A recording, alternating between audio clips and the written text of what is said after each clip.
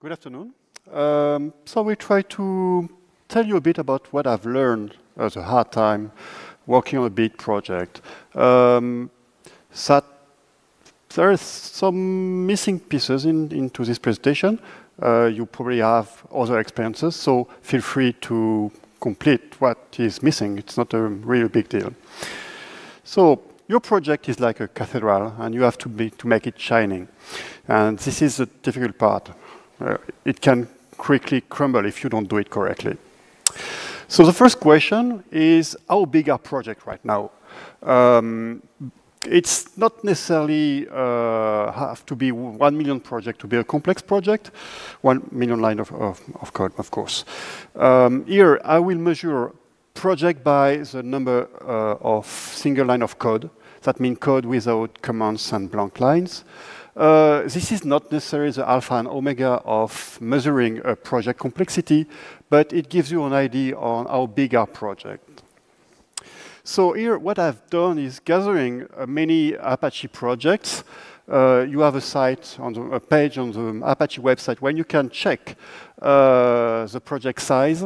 It's on snoot.io. And you can see that you have many different sizes. The smallest I have found is Shiro, which is only 86,000. And the biggest, as of today, is OpenOffice, which is more than 6 million. So you really quickly see that projects are quite big those days. Tomcat is 583,000. It's big. So if you imagine that 1 million line of code project is big, it's not that big, actually. And the risk is that your project is pretty much looking like that if you don't manage it properly. And you don't want that. OK, I'm quite old. I'm in my 50s now. Sorry. I prefer to be in my 20s, but that's not a deal. But that means I started to work in the 1980s. And in 1980, the environment was totally different. You didn't have any IDE. You were coding using VI or Emacs.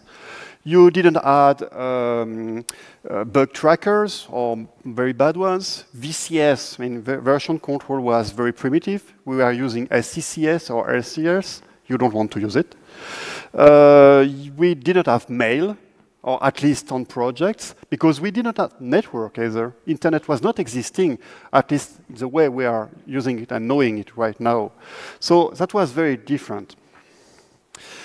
The big difference is that now we have internet. We can search things if we don't know about a piece of software or library.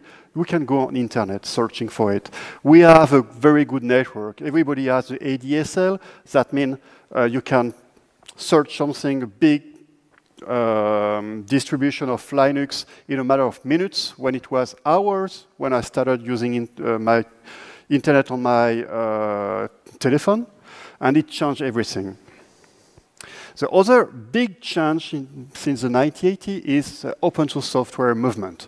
And again, that changed a lot of things. The fact that we were able to discuss with other people all around the planet about software makes you develop in a totally different way. So we will see the way to go when it comes to manage big projects. And I will just take one example, which is a project I'm working on. But it's just to give you an idea of what we have done before going further, discussing about the code, what has to be done for the code, and more important, what is about the community. So let me present you the Apache Direct project. It's 13 or 15 years old project right now. That means I've worked on it 13 years, but it existed 2 years before, and it was before getting into incubation. It's an LDAP server, basically, but we have added many other things like Studio, which is a LDAP browser, and the LDAP API, which is a replacement for GNDI and other things, a database that has been developed, and so on and so on. I've talked about SLOCs, single line of code. The project is nearly 1 million line of code, and I'm just talking about the code, not about the commands and blanks, because otherwise it would be 1,600,000. And you can see that it's not one big monolith. There are many sub-projects. The main one is Apache DS, which is already a quarter of a million line of code. The API, which is a second biggest part, is 2,000. They have been split in order to be manageable. And then you have Studio, which is a browser, and so on. So all of these pieces are using each other. And we have to be careful to manage those things by dividing the different elements in order to be able to manage them separately instead of having to manage a whole thing. So the key is, of course, to make your project modular. That means if you want to develop one side without breaking every other parts, it's easier if it's separated. Of course, you have to design an API properly, but as soon as you have done that, it's much easier. You can test it uniquely without breaking everything, and once the tests are okay, you can include it into the other projects. So here you have a quick vision on how it's organized. At the center of it, you have LDAP PPI, which is based on Mina, which is another project. It's a network I/O subsystem.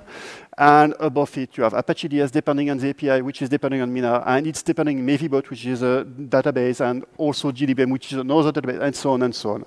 So you can see you have modular elements. And each modular element itself is also built into different things. And the key here is to have layers. You don't build elements without designing different kind of flavor. And here is what we have for Apache DS.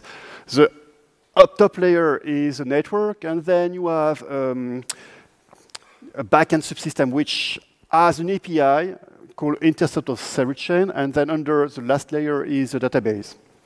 It's not all. In Mina, which is a network part, then we have also layers. So each component, each module is layered.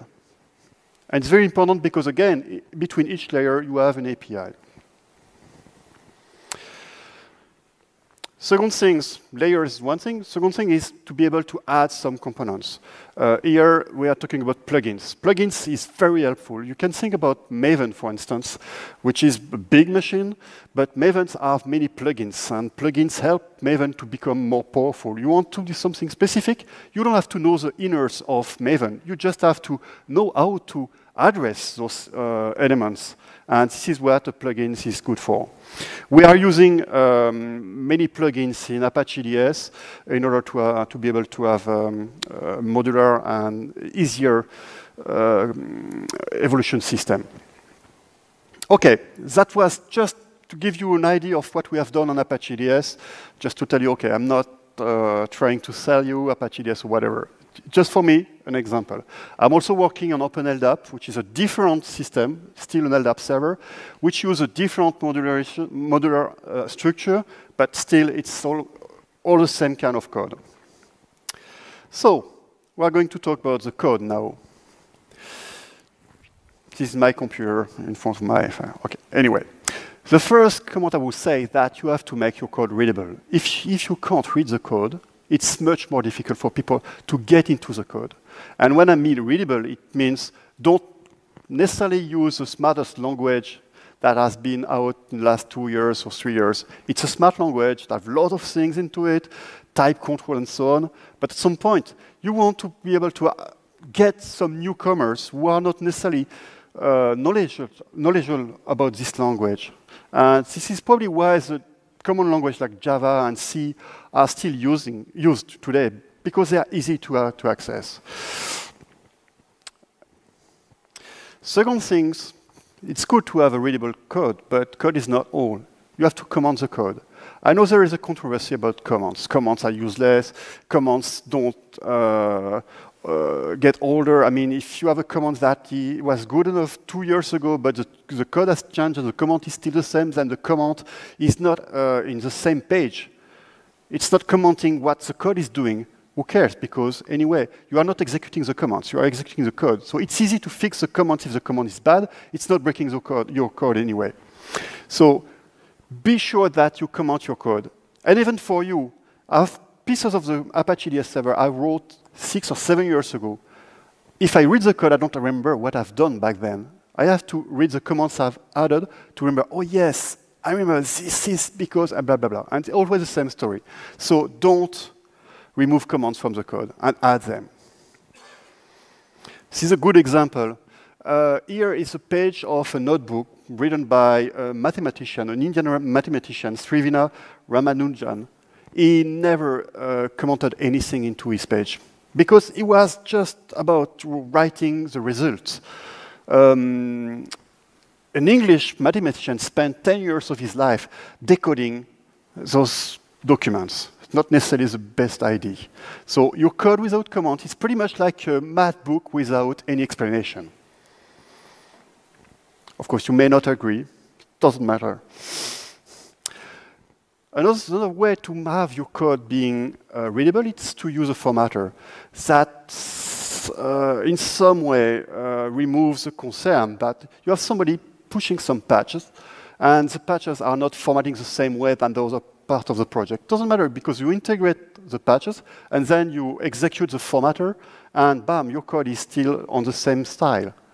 So, and also if somebody don't like your style, it doesn't matter again, it can format itself, but as soon as it's injected into your code base, you have your formatter. And it's easier to provide a format file that can be injected into the IDE because then you don't have to take care of those things, which are pretty painful. One other reason why the formatter is important, when you do a diff, it's extremely painful to have to go through many lines that are different because one guy is using tabs, the other guy is using space, or you have new lines all over. Another aspect which is quite annoying, and I must admit that on OpenLDAP, it's something that is annoying me. For some reasons, variables are very short in OpenLDAP, like 1 or 2 letters. It's extremely difficult for me, and probably for every coder that does not know the code very, very well, what PT means, or what CN means. I mean, it's not talking. So you're better using better name, like it's a pointer, call it pointer. It's easier. I mean, we don't have, like in 1980, to be limited by 16 kilobytes of memory. You have 16 gigabytes on any computer those days. So, I mean, you're not a compiler, you are a reader. Other things that helps, check your code.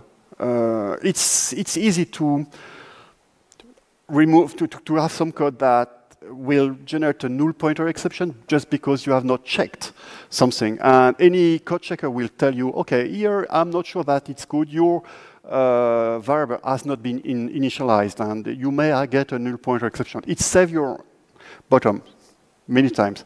I've run it on the project, and I've found bugs that may have been found by users later, but it's still better that you are finding it before releasing it. And the last part of the code, core code, which is important, is logging. As soon as your code is released, it goes in production, hopefully. And then this is where it blows. And when it blows, you want to know why. So this is the logging that will provide you with this information. You know that users don't give a lot of information when they say, okay, my code is not working, and you don't know anything. If you can tell them, okay, can you provide me the logs? You get some information that are valuable to analyze what's going on. It's difficult to write a good logging system. I mean, you might generate too much logs, and then it's difficult to analyze. So be very careful, it takes time, but it helps. If we get out of the code, then we're going to talk about the toolings and everything which is around the code. And here, IDE is important. Again, we're not in the 80s, and using VI or Emacs right now, it's, I mean, it's not anymore a good idea. IDE are offering a lot more than just adding code. They are just also helping you remodeling, refactoring your code. They are integrated with debugging tools, something that VI is not. So whatever the IDE you prefer, it can be IntelliJ, it can be Eclipse, it can be NetBeans, whatever works. I mean, as soon as you are comfortable, be sure that your system can be built on any of those IDE, and be sure that the IDE is also connected with your build system. Version control is absolutely critical right now. You can't develop a system without a source control system. I'm using Git right now. Not that I love Git or whatever, but it's today's control system. It's much better than Subversion that I was using before. It's not a fight. I mean, there is no mean fighting Git versus Subversion, whatever. If you are going into a project, it's likely to be Git anyway, so better use it than ignoring it and still going on with Subversion or whatever. CVS. CVS died, by the way. Build. The build system is also one of the critical parts of your big project. You have to have something which is reliable. It can be Maven, it can be Gradle, it can be whatever works. But as soon as you change some code, you want to run the build system to see if you get some issue or not. Quickly, on your computer. It can be on a CI, doesn't matter. I don't really think that the CI is a good place to test your code. Before committing, you first have to check on your computer. And as soon as it's OK, you can commit it. The CI is there to catch other issues like, does it work on Windows and Linux and macOS or whatever? Then you have something that works. Good. You have to have an installer as soon as you don't deliver an API. Installers are the best thing for users. They just have to download APM or Debian installer or whatever works, if NSI on Windows, and install it on their computer. This is the way it works. If you don't provide the APM, then your code is quite difficult to use. Of course, if it's an API, that's a different story. Now you can go at higher level, IP and license. When you are delivering a project, you are generally integrating some third-party libraries, and then you have to check if those third-party libraries are good for your project, comparing to your license. For instance, Apache license is not compatible with LGPL or GPL, so you have to be very careful that any of your dependencies are compatible with Apache license.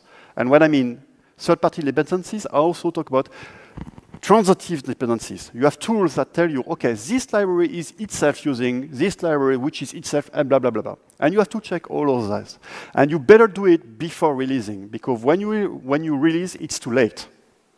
It will be extremely painful to have to roll back a release just because there is some incompatible license, besides the fact that it could cause some issues, legal issues with big companies. So check your IP, check licenses before. IP, I have an interesting story. Once, something like 7 years ago, some guy pushed some code. Said, OK, I have a codec for some weird crypto things, and here is the code I want to push to your repository. Fine, interesting. We are missing it, so let's check it. And what I done, I just took a piece of the code and went into Google and searched it. And strange enough, I found the exact same code, but with a Sun license on top of it. The guy just renamed the functions, renamed the variables, but the structure was exactly the same. So you have to do your due diligence. And it's painful, but you really have to do it. Wiki is the place where you will put your internal documentation. The point is, if you have some complex structures, complex code, you want to be able to explain it once instead of explaining it every time someone is asking you about it. It's easier to say, OK, if you want to know how it works, then go to this page on the wiki. Read it, and you're done. The real difficulty with wiki is to keep it updated. If you don't do it for others, do it for yourself. Sometimes it's extremely helpful to document and explain what you have done to see if you have not missed or forgot anything in your code. Bugs. there is not much things to say about bugs, but you have to have a good tracker. And also, you have to respect bugs. Bugs are a sign that there is something wrong in your software, even if the bug is invalid, because it's not really a bug. It's some user not using your software correctly. That means maybe your API is not correct, maybe your documentation is not correct, or whatever. So fix bugs, check them regularly, and don't let them stay for years. Mailing list is your main communication point, at least at Apache, but it should be the same thing. We are working with teams all over the planet now. It's common to work with guys in Pacific Coast in USA, Australia, and you don't want to wake up at 3 a.m. just to have a conversation with someone who is in Australia, for instance. It's not very funny. And if you have teams in all over the planet, then mailing list, because it's asynchronous, is the way to go. Plus, you can search a mailing list. It's extremely difficult to search a voice recorded on a talk. One thing could be interesting is that if you want to do some changes in your code, don't refrain you to experiment. You can branch easily with source code, and you can have big experiments or smaller experiments. The key here is to check something and show the community how it works, and if it's okay, then you integrate your experiment into your code. If it's not good enough, you can ditch it. It's not a big deal. But at least you give an opportunity for anyone to try something different. And also, this is something for all projects. The codes tend to stabilize, and at some point, nobody wants to touch it. Sometimes it's a good idea to rewrite part of your code, or even your whole code. For some part of Apache, yes, we rewrote it 4 times. The language you are using, like Java, for instance, is also evolving. So what we did in Java 4 is not any more efficient in Java 9 or Java 10.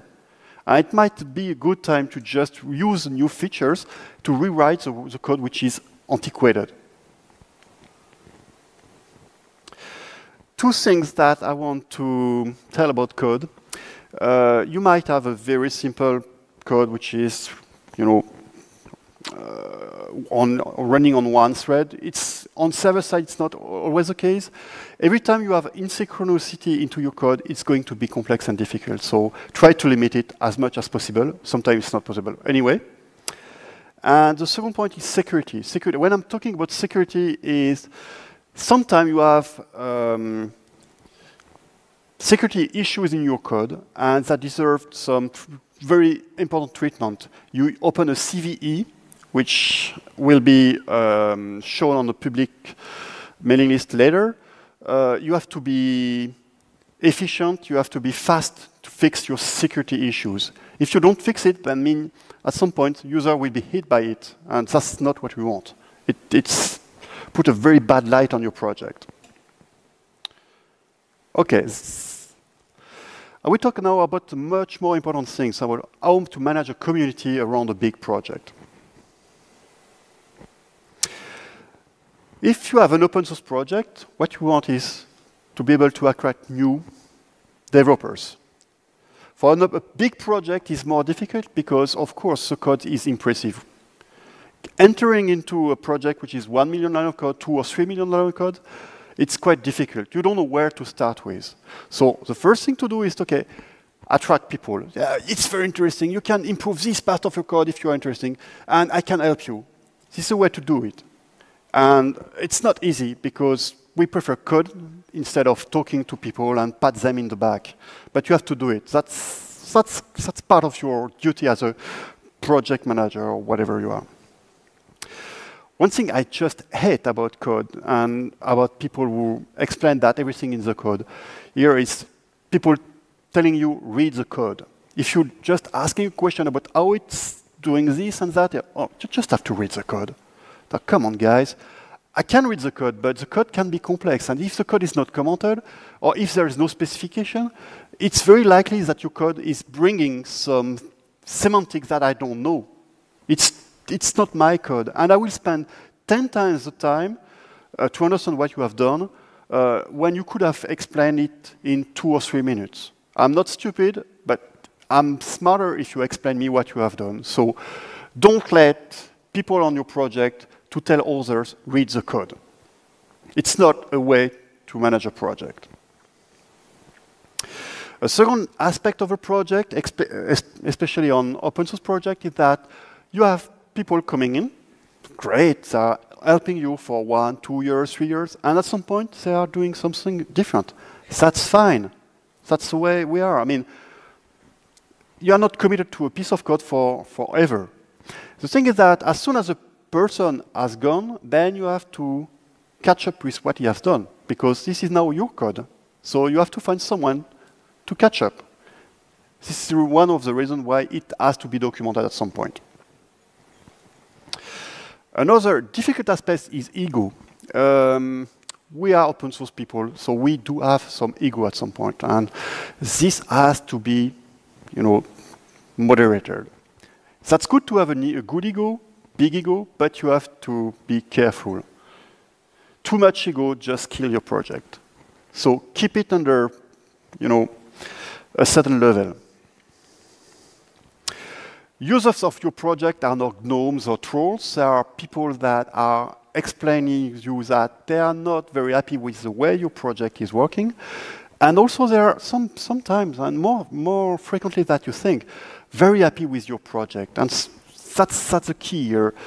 Be happy to have users that give you some good or bad feedbacks.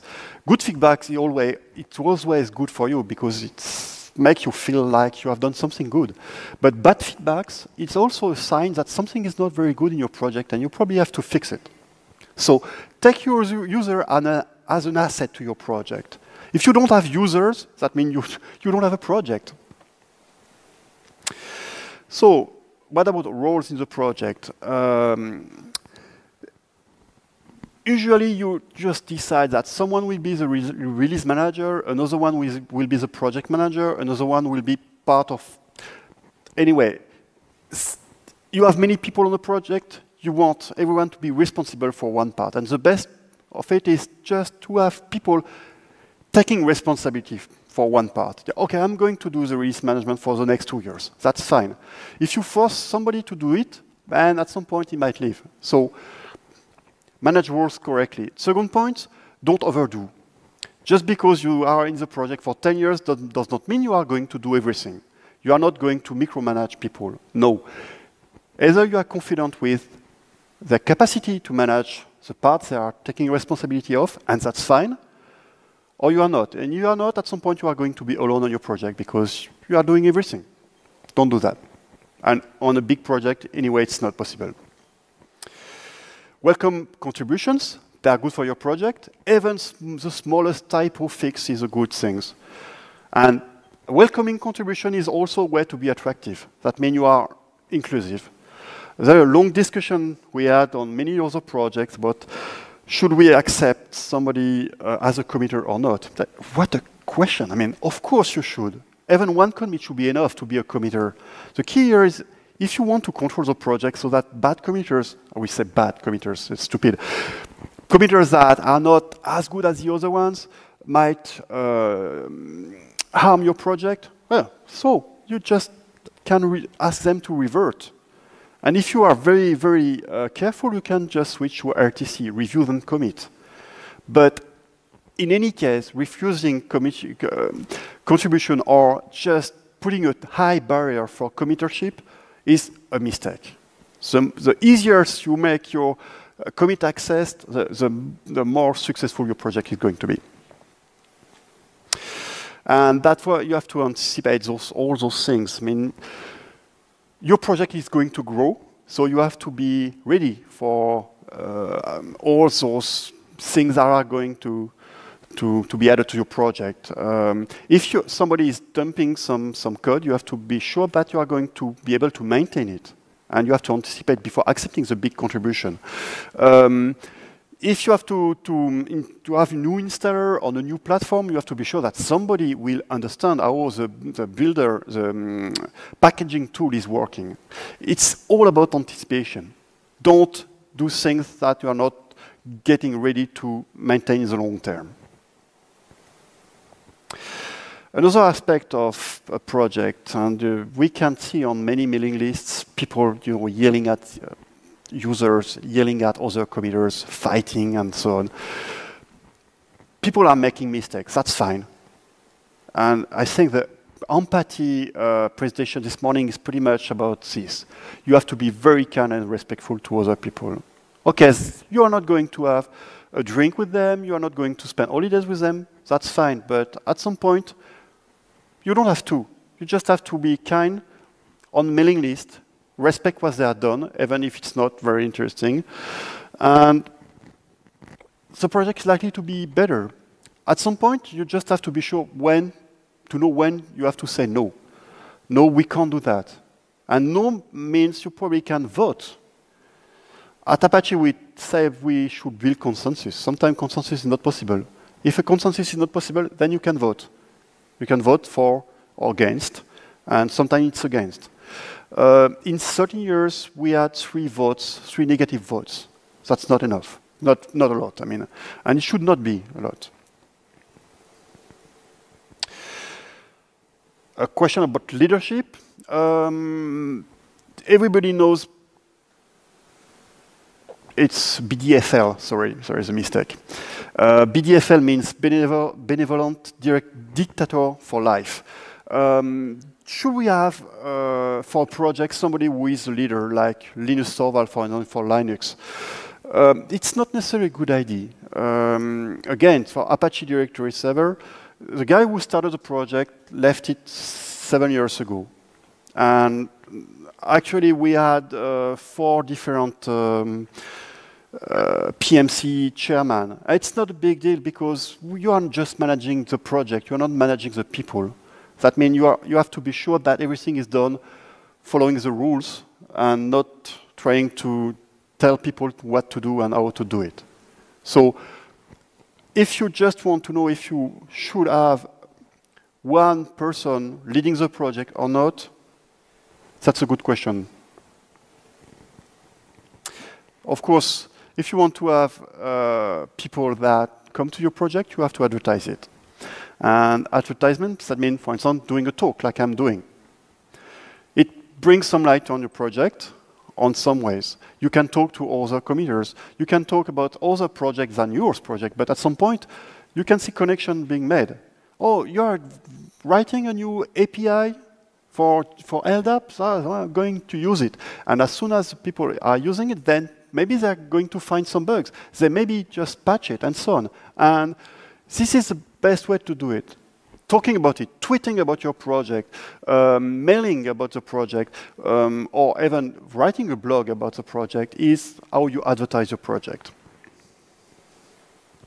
Release your project frequently. It's the best way to show that it's alive. If you release a project every 3 years, that means either you don't have bugs in your project, which is very unlikely, or you are taking bugs very seriously.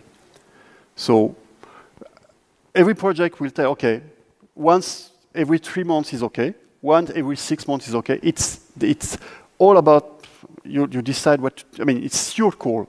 I'm not here to tell you you should release every month. Sometimes it's not possible, but remember that releasing often is more likely to provide some bug fixes to your users. Another way also to advertise your project is to bring the light on it. And here for us was to send the project to a kind of, it's the best open source RCP application, whatever. It's an Eclipse,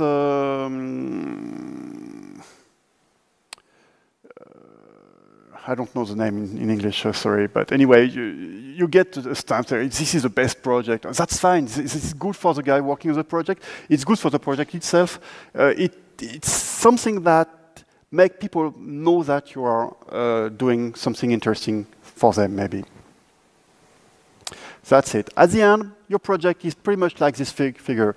You are just turning plates, and you really want to avoid any of them to fall down on the ground and break.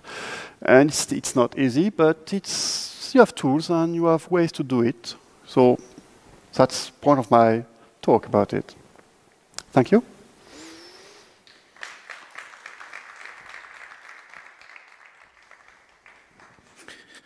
Yeah, thank you very much. Are there any questions? I have one. So, what are the best practice to introduce test-driven? What are the best practice to introduce test-driven development and to enlarge the test coverage in an open source project?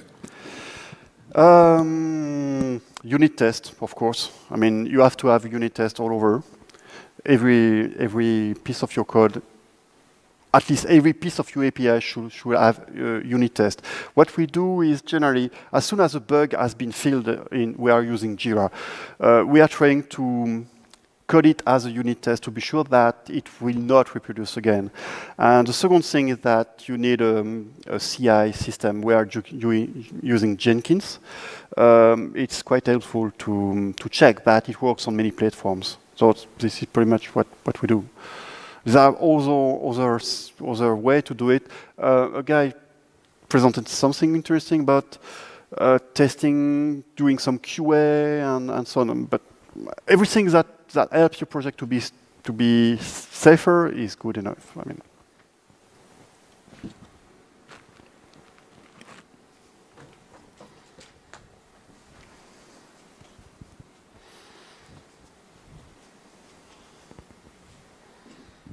So you talked about the issue whether it's a good idea to have a benevolent dictator for lifetime in a project or not. My personal opinion is usually that's not a deliberate choice. It either comes to being so, if there is such a person who founded the project and has such a charisma to fill out that role, by personal decision maybe, but if there isn't any person suitable for that role, it just won't happen that there is a dictator for lifetime. So usually it's not a deliberate choice, it's just an historic artifact. Or maybe you can do something different. The person who is responsible for one part of the project is also responsible to ask about the way to manage this part. I mean, you don't have to have one person taking all the decisions. Decision can be collective. And at Apache Directory Server, we don't have a leader. We just have, sometimes questions. Sometimes, even if you have been on the project for 15 years or 13 years, like me, I know that some others are better than me on some part of the project, and I prefer asking them before doing any modification. It's also a kind of respect you have to pay them. They came to help you, so it's important to ask them if the modification you are doing is good enough. They are your peers. They are not lower or higher. I mean, this is the way I feel it. I'm not a genius too, so maybe for Linus it works, but it's much smarter than I am. So, but it can work. I mean, we are probably living in a world where we really want a president, a king, or a dictator, and so dictator and president are talking together. That's fine, but this is not what we are as human beings. So there is no reason we should have a dictator on the project, in my opinion, again. So.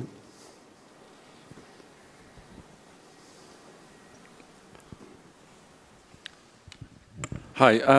A lot of what you were saying seems to me to apply to smaller projects as well. Sorry? A lot of what you're saying seems to apply to smaller projects. So it's some of the points you're making are just clearly generally very good practice, writing logs and those kinds of things. But my actual question is, are there any large projects where you admire the result or things that you would change about the project you're in if you had a magic wand? Because you kind of discussed the problems you're seeing and the way you perceive it, but do you see anything outside your initiative that you think, I wish we could do it that way? Sorry, there is kind of echo, so it's difficult for me to understand. But your question is, do I have some? Is there anything from outside of your project? Yes. That you see that you would like could happen inside? Yes, I understand. I would like to have more participants in my project, for obvious reasons. It's difficult when it's an old project, and that's one of the key. I've not talked about it, how you enter on a big project. Big projects are old projects, and they are intimidating. I don't know how to get more people involved. It's especially for old projects, talking about OpenLDAP, for instance, which is 20 years old, and it's in C. That means younger kids don't do C right now. They are using much smarter language like Scala, whatever, and it's difficult to attract people that don't know C. They are scared of the project also. So what I would like to have is a way to make the project easier, or, I mean, more comfortable to get in. So that's one thing. And another thing,